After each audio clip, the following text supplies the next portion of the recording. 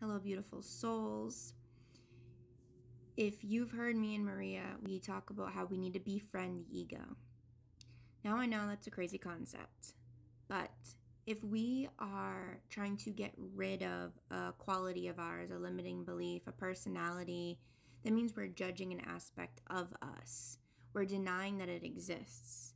Now, each one of us, yes, we've had programming and conditioning, so we definitely have ego running the show until we drop into the heart and we appreciate, what is the ego trying to teach me? What's it trying to protect me from? Where did this story begin? How is it manifested in my body or affected my life?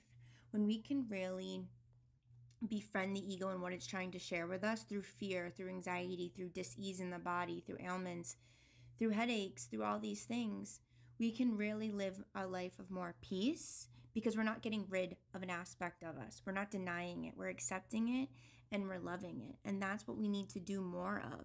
We can't keep denying parts of us. We can't keep shoving feelings apart or letting the ego run the show, but we have to witness it. We have to appreciate it and learn from it. What do you want to teach me? Because it's a part of you and it's beautiful, and it's the part of you that you chose to experience for this human experience. So don't deny that part of your experience, all right? Be gentle with yourself, all parts of you. I love you.